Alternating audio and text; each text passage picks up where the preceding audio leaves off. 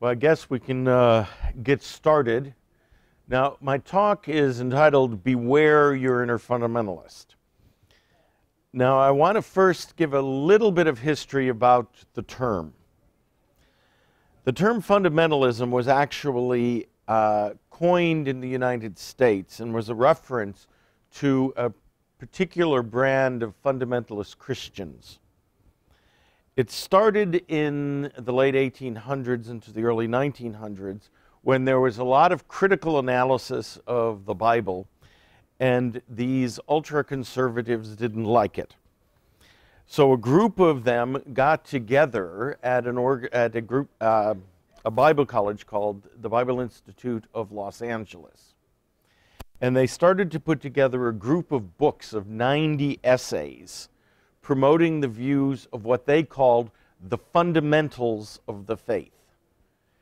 And the term, the people who ascribed to these beliefs started to refer to themselves as fundamentalists. Well, with that fundamentalism, there was not just a belief system that they held, but there was an attitude that they held toward the world, about themselves, and about others. And in our culture, the term fundamentalist began to be applied to people exhibiting the same type of social attitudes or belief systems, not necessarily the theology, but the attitude and the way they behaved, so that you ultimately end up with things like people referring to Islamic fundamentalists, for instance. That's a complete adoption from Christianity. Fundamentalism was a Christian term describing these people. They tended to be very aggressive. They tended to be very intolerant.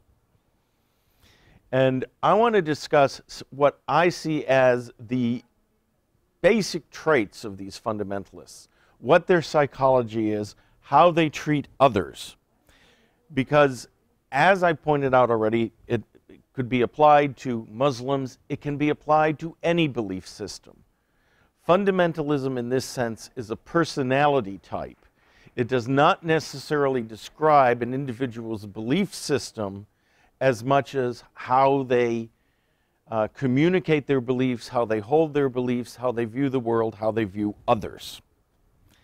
I think that the fundamental or the primary characteristic of the fundamentalists is that they see a deep need to force reality to fit their ideology rather than adjust their belief to fit reality. That is, they hold a belief system so strongly that they believe it to be impervious to facts. If facts are brought to their attention which are contrary to their belief system, they dismiss the facts immediately. There's a reason that they're incapable of considering those facts as having any legitimacy. So it's the reason you see fundamentalist Christians who are anti-evolution incapable of looking at the facts of evolution, looking at the evidence for it. They will continue to insist that there's no evidence at all for a scientific basis of evolution and that there has to be intelligent design or creationism. Now, the fundamentalist, because he operates on a basis of certain moral principles that he's adopted, and which he then applies to everything in the world, he believes that those moral principles gives him not just permission, but requires him to speak out on every single issue that there is. Even when they are asked about issues on which they know nothing about it, they will have an opinion. It could be a brand new topic to them, and you can ask them about it, and you will get a response. Now, one of the responses libertarians tend to give when they move into this mode is, oh, the market will take care of it. Well, you know, it's a pat answer. It's a cliche. It is not saying, tell me more. What is your information? What is your evidence? What are the facts about this case? And let me think about how this would apply. It's an automatic response that thinks you already know how to answer a person because you hold certain moral principles in your head. Now, I think there are multiple principles within libertarianism that work together. And when you know the facts, you know better which principles apply and which principles don't apply in those individual cases. I think a lot of libertarians are so strong on principles that they, in fact, think they don't need facts. And I want to discuss for a second here, what is the relationship between principles and facts? Principles tell us, in a sense, the general direction in which we want to travel. So if you were looking at this as a journey, principles would be like a compass that tells you which way's north, which way's east. You know the general direction you want to go in. But facts are like road maps. They tell you which specific routes you have to take to get from where you are to where you want to go. Now, some libertarians of a more fundamentalist bent would make the argument, we're going east, we go east. Well, wait a minute, no, the road goes north. No, we don't go north. North is wrong. We want to go east. No, there's a mountain in the way. We want to go east. East is the direction we go. That's the sort of mentality they would have, where they're not looking at the facts which say, how do we get from where we're at to where we want to be? The road map sometimes takes us in directions that we don't want to go because those are the options that are open to us. Facts tell us what options are open. Facts tell us which alternatives we can pick from. And with that, and combining them with principles, we can use them to most effectively head in the direction that we want to go, as opposed to getting stuck outside a river where there's no bridge and having no way to cross it and standing there saying, but we have to go that way.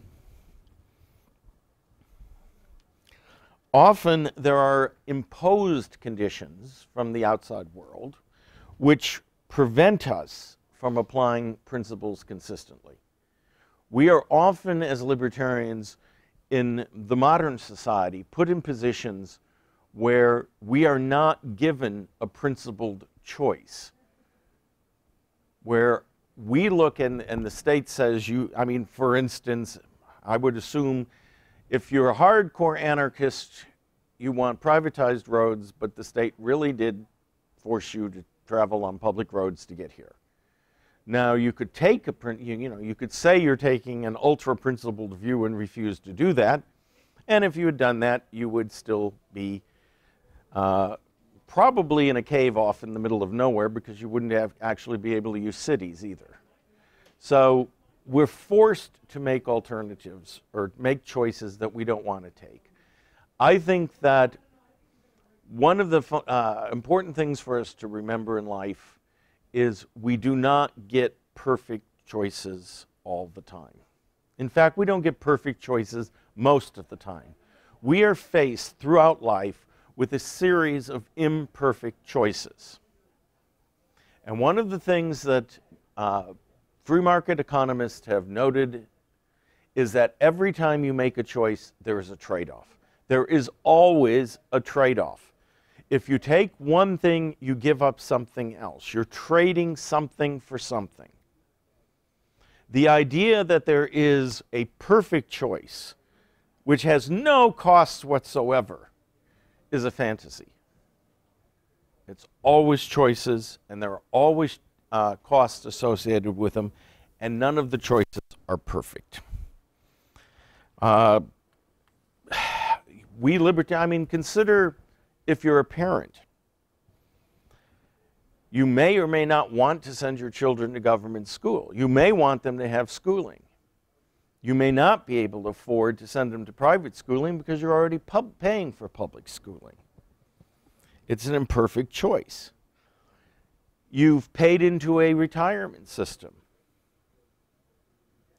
If you're reached the stage where it comes for retirement and it's there to pay you back some of the money you paid in, some libertarians would say, oh, you shouldn't take it, but you've paid into it. It's not a perfect choice. You were forced to fund the system, so is it wrong for you to then take from out of the system?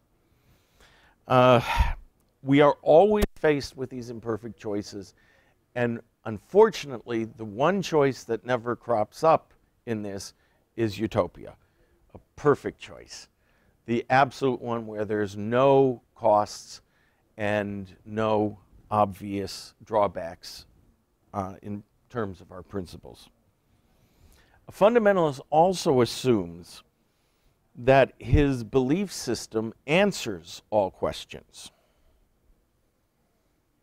Now, you'd see this certainly with the Christians. You can ask them about anything, and their sort of view will be, well, the Bible will tell you what it says.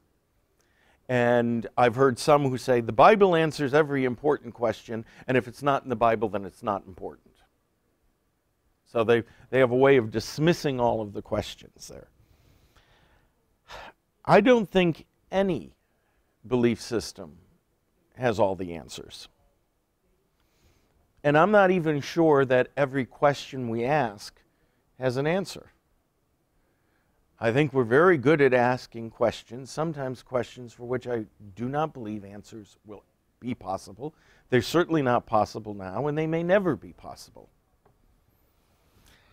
The next thing the fundamentalist does is he begins with moral condemnations. In a debate with a fundamentalist, they very quickly resort to denouncing opponents as immoral or evil. For them, there is no such thing as a sincere opponent. There's never a difference of facts. There's never a difference of interpretation. It comes down to the fundamentalist that if you disagree with him, it means you are either evil or stupid. And those are the two choices that you've got. Now, if you view others, anyone who disagrees with you as inherently stupid or evil, this causes certain problems in communication with them. First, it gives you a tendency to argue that any misfortunes that your opponents suffer are deserved by them, and as Christians would put it, the wages of sin. So it destroys a certain amount of benevolency towards other human beings because they oppose you, they are evil, therefore when bad things happen to them, it's justice. So the fundamentalist tends to relish the misfortunes of others. Fundamentalists often wish to isolate themselves from everyone else because, of course, these people are sinful, they're evil, they're stupid. So they will cut off friends, they will cut off family. They only want to associate with those who are members of the saints, if you want to use a religious term for it. So they're the sinners out there, they're the saints that are in here. And you're automatically in trouble when you hear somebody tell you that if your friends or your family don't agree with your viewpoints, cut them off. When you hear that, run for the door. That's a fundamentalist attitude, an inherently occultic attitude. The more cultic groups in religion take exactly that attitude. Isolate yourself from anyone who doesn't agree with you. For the fundamentalist, the sole purpose of a relationship with a sinner is to convert them to the truth. They have difficulty in relating to individuals as individuals, and they only see them as being either in agreement with their beliefs or not in agreement with their beliefs. If they are in agreement with their beliefs, then they are worthy of your fellowship and friendship. If they are not in agreement, then the only purpose you have to interact with them is to convert them. So you have no ability to connect with people on other levels. One of the problems, of course, with that is that it encourages people within those movements who have no social skills. It encourages a set of attitudes that makes it more difficult for them to communicate with people who are not like them. They relish meetings where they can all talk to each other because they have very little capability to talk to others. So out of this, of course, it means they tend to be very bad at changing minds. Their attitudes towards others is an aggressive one. Their attitude is to see others as evil and the enemy. Their attitude is the only fit object to have you that you present to us is to convert you. And we have no belief that any of your beliefs could possibly be sincere. If you don't think somebody else is sincere, if you only think they're evil or stupid, it makes it difficult for you to have dialogue with them. All you can do to them is preach at them. You can't talk with them. Fundamentalists then tend to ignore new facts as they come along and just repeat the same old ones over and over. There was something that was said in Man of La Mancha where Don Quixote says, facts are the enemy of truth. Now, it's an interesting statement because one would think facts and truth are the same thing. The definition of truth that I use is truth is that which corresponds with reality. And that would, in a sense, be a fact. But what he means here is something greater. When he speaks of truth, it's the way Christians talk about the truth, or some people say they have the solution.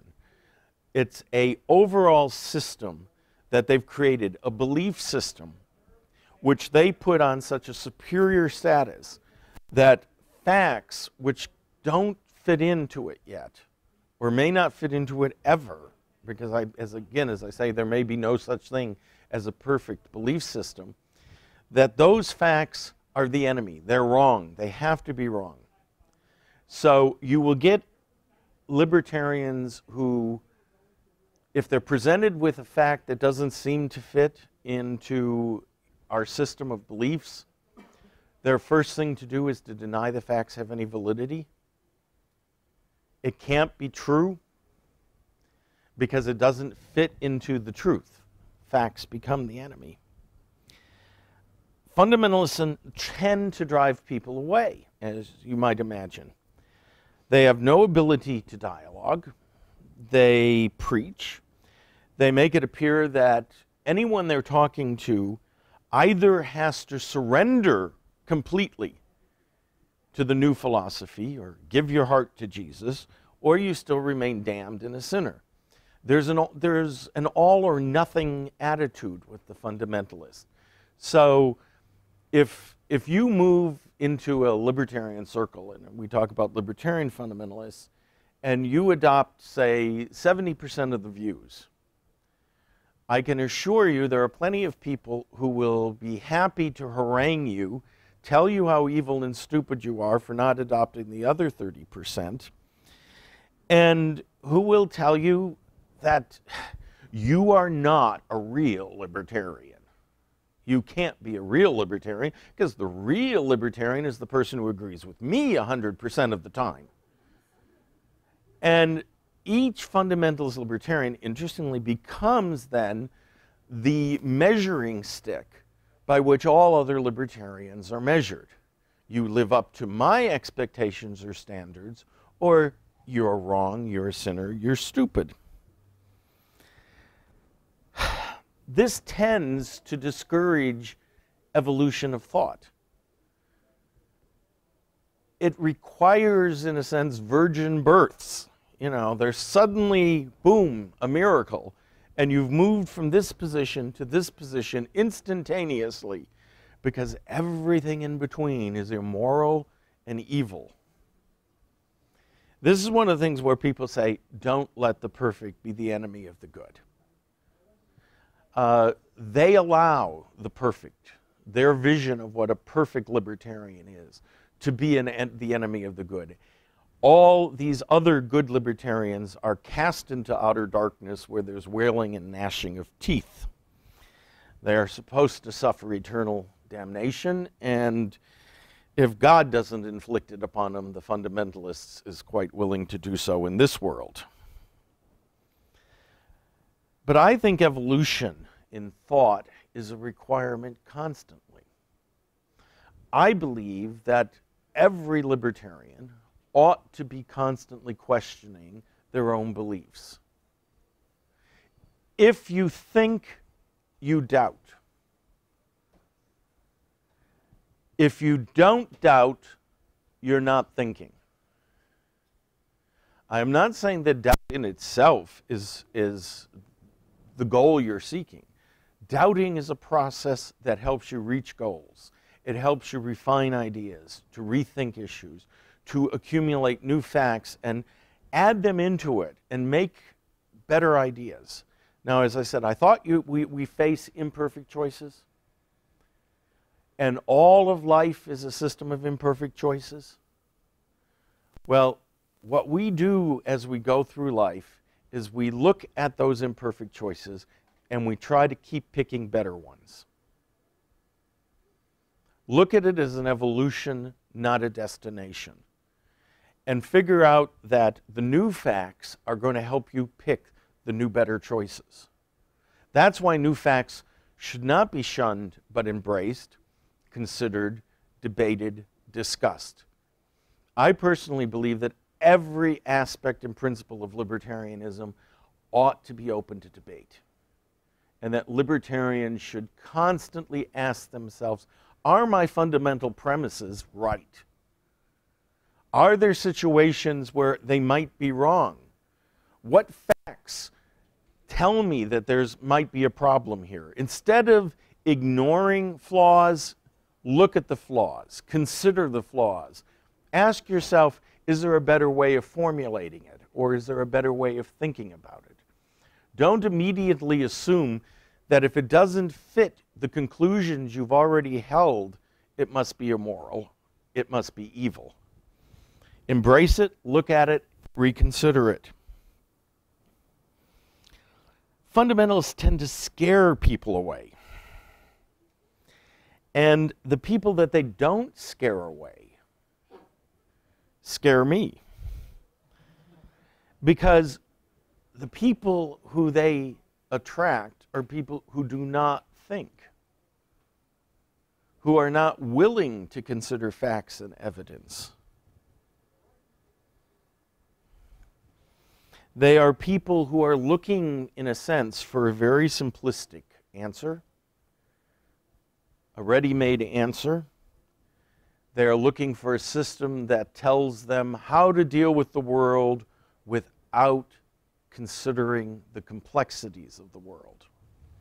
That's what the fundamentalist Christians do, and I would argue fundamentalist libertarians can do the exact same thing. Give people a simplistic system that doesn't require them to grasp or grapple with the hard questions in life. And I was thinking of something last night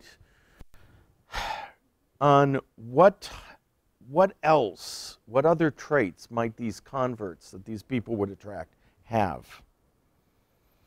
Now, if you denounce someone and tell them, if you disagree with me, you're evil or you're stupid, and they find that a sufficient argument to change their mind, what does that tell you about this person?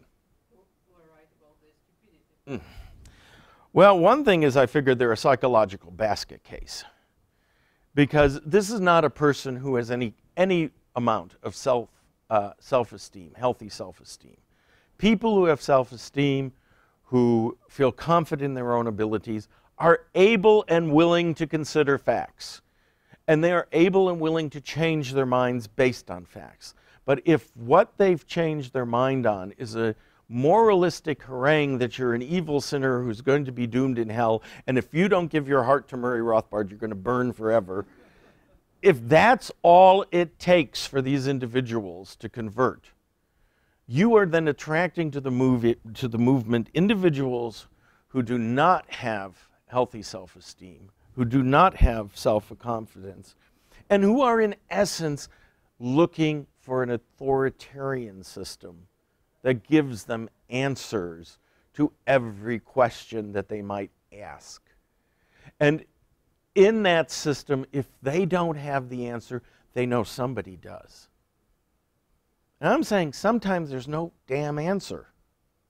Sometimes it's just not there. Life is a lot messier than fundamentalist minds are able to understand.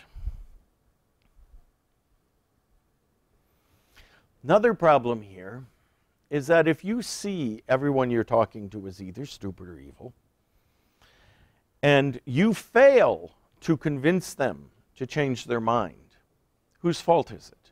Well, it's their fault. You know it automatically because they're stupid and evil. It's never your fault.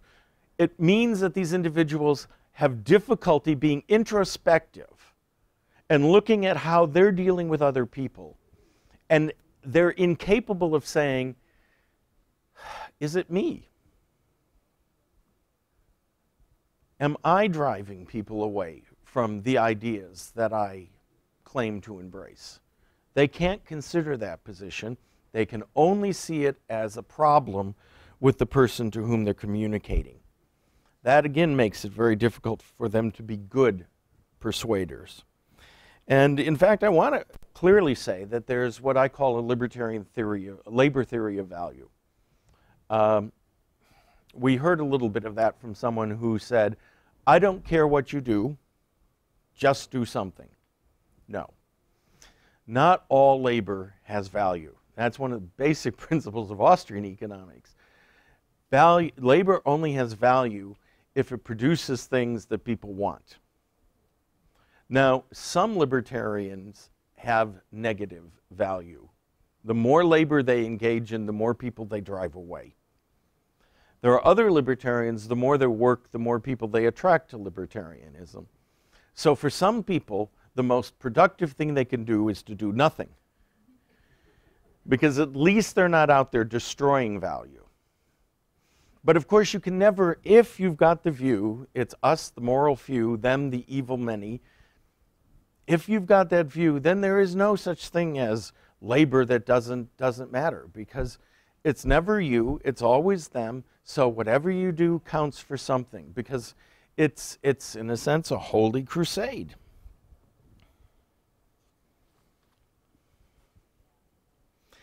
One of the interesting things I've seen in some of the fundamentalist libertarians is they only measure their effectiveness on the basis of what they see and not what they don't see.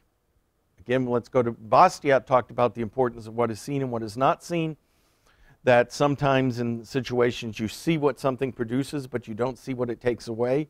This is what these libertarians will do. They will go out there and spend their lifetime trying to create converts to libertarian ideas. And they will drive away numerous people who are interested in those ideas, but who find their style of dealing with people, their denunciations, so unpleasant that they shun the ideas that they're interested in. The fundamentalist gets his convert here and maybe another one over there. And for him, this proves effectiveness, because all he's looking at are the couple of successes, and he never sees the string of failures that follow him. But there's another problem to this, and that is the people he tends to convert tend to be people who are like him, not like all those other people who he chased away. So in many ways, the more successful he is, the more damage he does, because he's just creating more people who are going to drive away more people than they attract. I think sometimes that libertarianism could be a lot more widespread if it weren't for libertarians trying to spread the message of libertarianism. I think there's a natural tendency in a lot of people toward a libertarian basic sense of morality. Now, we want to get them to understand that sense of morality, but we're not going to do it by haranguing them.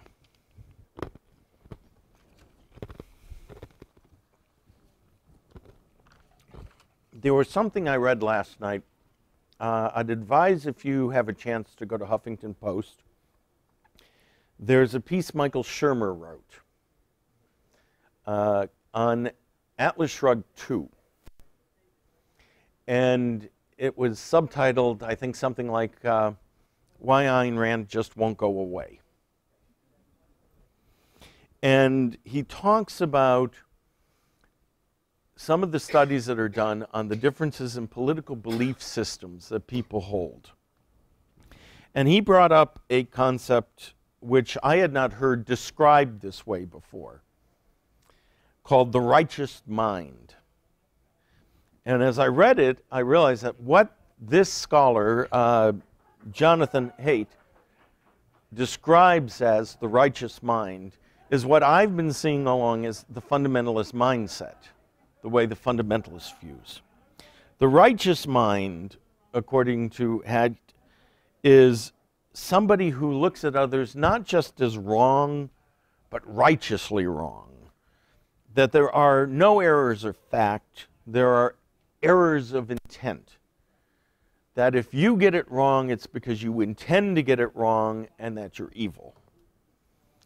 Now, they argue that that mindset in our species sort of evolved because it was very effective at forming cohesive small collectives, tribes, villages, even nations in a sense, where people give a self-identity, a moral self-identity that puts them superior to the surrounding peoples around them, makes them all evil, gives us social cohesion. Now, the problem, of course, with this righteous mind is that to the degree that it works in giving the in-group social cohesion, it alienates them from the out-group. Now, if all you are doing is going to war with these people, maybe, it's not so bad. But libertarianism isn't supposed to be at war with the world. Libertarians are supposed to be out there talking to the world, engaging with the people, and trying to show them what we think are better solutions to the solutions that they're using now. But the moment you've got this mindset that we are the pure good few and they are the evil many, we're now at war with those individuals. This cohesiveness, which helps hold the group together, also makes it very difficult for us to reach outside the group to talk to others and to bring the others into not the group. This is the thing. It's not the group. What we're supposed to understand, it's not the collective, it's the ideas. We're not trying to set up isolated, conforming communities. Okay, I know some people want to do that.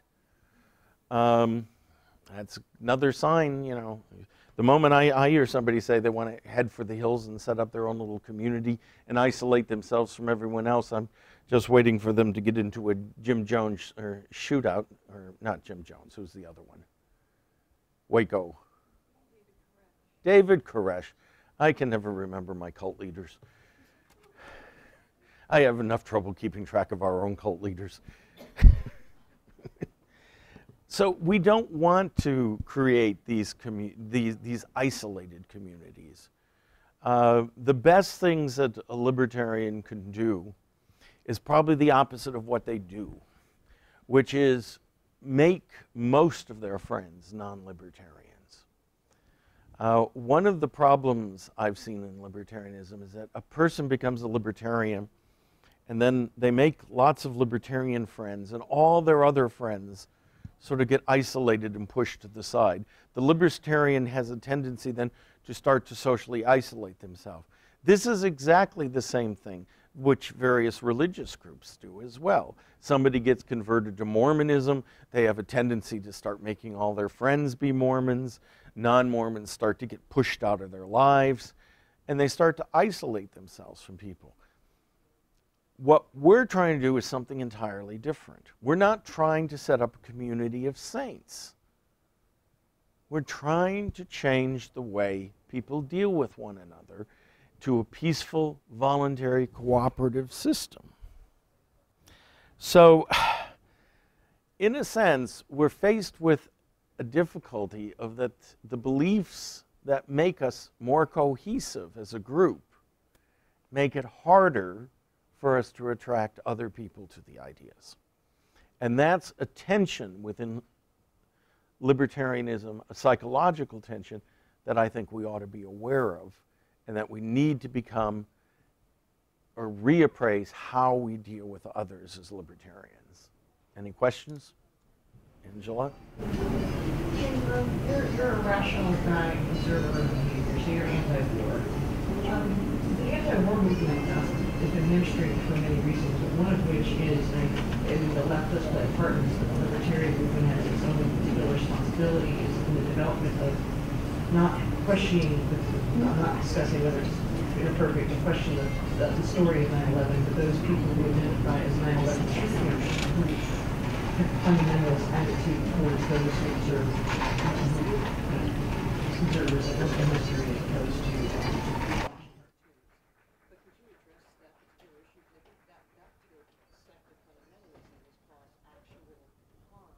Yes. I think fundamentally the 9/11 truthers are irrational. I think conspiracy theories are irrational. I think conspiracy theories play the role for people who don't understand history that God plays for the role of people who don't understand evolution. It's a substitute and an easy answer. The problem, of course, is that those simplistic answers can attract a narrow band of individuals who are just naturally inclined to looking for easy answers and end up turning away a lot of people. The truthers alienate more people than they attract. And I honestly put them in the same camp that I say about those who have negative value to their labor. That it is better for the libertarians to just avoid them as much as possible and get their message out separate from that. The difficulty here is that while I'm saying we need to try to think about all these things and contemplate new facts, there are just some things that are destructive within the movement, and it's best for us as individuals not to associate with it. So there are lots of people because I think they're very negative value, I'll just say, look, I'll go do my thing. I don't want to, you go do your thing, that's fine. I'm not going to go on your stage, and I'm not going to give you a forum because I think you've got a negative value, but I don't know, there's not a whole lot else we can do with it. It isn't, we don't, it's not like there's a hierarchy. It's free and open. So, you said that one of the things that we should always do is to keep an open mind and, constantly hold our leaves open to revision. So I see it's like the problem with being excessive to that degree is that, if you get to a point where it's just like, oh, we'll agree to disagree, or, yeah, I'm not willing to apply any, moral condemnation, even the worst cases. So you can say, like, I oppose the war in Iraq, but I support all the soldiers, or something like that, where you apply your beliefs to some abstract and be unwilling to put it into concrete. To say that most people have problems, it's problems of facts, not problems of intent, doesn't mean that all people don't have problems of intent. That there are some people who do evil things. And wisdom is trying to figure out where that border is. You have to make that decision. And yes, I think it is fine to, I would not share a podium with somebody who, no matter how pure they espouse their libertarianism, who says they hate Jews or hate blacks or hates gays. I won't share a podium with them, period. I just won't do it. I think, you know, maybe there's bad facts there, but maybe they're evil. But, you know, we have to make that choice. I basically agree with you. A lot of what you say makes sense, but I wish to become devil's advocate for a moment about people being stupid. Mm-hmm. There is Christian principle, thou shalt not judge, and though the majority of Christians, in my experience, do not follow it, how they justify their problem. On the other hand, there is Ayn Rand's principle, which is quite the opposite, with her essay, how a rational person should live in a rational world. She said, judge everybody, have fully verbalized judgment of everybody you know, and be prepared to judge yourself. My principle is undefined, thou shalt not judge. Judge, but with not in a rush, not before you consider all parts, not before you consider any possible mitigations. Now, with that in mind, there are people whom I would still judge as stupid. Yes. And I'll give you an example, and then I know passionately anti-war, reads anti-war.com daily, reads whatever it is there. To vote for Obama and who's trying to convince me to do the same. Now, this is not being wrong. This is complete disregard of the most elementary rules of logic. Because his logic is, well, okay, but what you may be dealing with here, and this is, but if there's any consolation that I get out of when I look at fundamentalists within libertarianism, is that I realize that conservatives are fundamentalists, socialists have fundamentalists, progressives have fundamentalists. Every belief system can have a fundamentalist mentality to it. And they deal with their own fundamentalist wings as well. So you will get somebody who, if they're a fundamentalist leftist, they will read the things that libertarians say that agree with them and never challenge any of the facts where they disagree with them. And they are still going to put their world into that black or white fundamentalist view. So what you're just really dealing with here is somebody who is, I don't think he's stupid, otherwise he wouldn't be reading all that stuff. I think he's yeah, but I think he's a fundamentalist in the sense of open to facts that do not fit his already existing belief system. He's not evil or stupid, but some strong emotional attachment to certain ideas. Yes, trying to fight the logic. That's fundamentalism. One last question, I guess. Yeah, so I guess I agree with a lot of what you say, but some of the stuff that I guess you probably, I'd fall under the fundamentalist camp.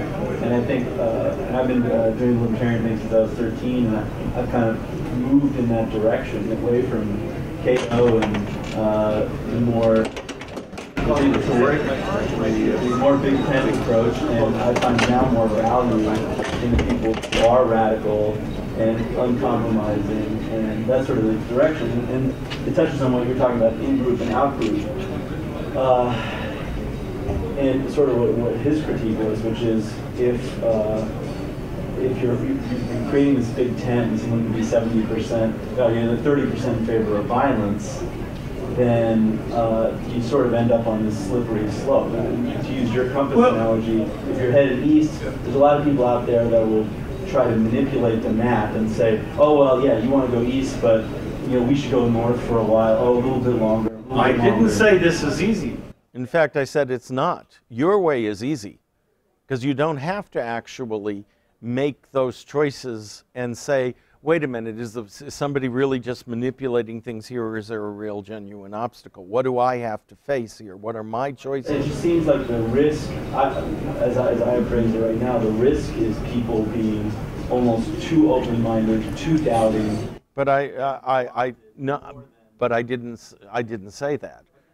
I'm saying there are still principles, but you have to question these things. You have to think about these things. And if you're not thinking about these things, then you're not growing. I mean, it's a constant process reevaluating your own ideas. And I think that the fundamentalist circle is just a comfort zone. It makes life easy when life isn't easy. And by the way, if I disagree with you and I use your view of things on, you know, there's the fundamentalist right and wrong, then you're just immoral or stupid, so why should we talk about this? How could we have a conversation if we both held that sort of view? Well, I think we agree on having dialogue. But if you use the Mormon example, Compromise. If you use the Mormon example, yes, they do isolate themselves. They do only deal with other Mormons. But within that group, they're very strong. They have a trust base, and they're growing. No, they're not. That is false. No, I just read this for my own thought. I'm sorry, it is not true.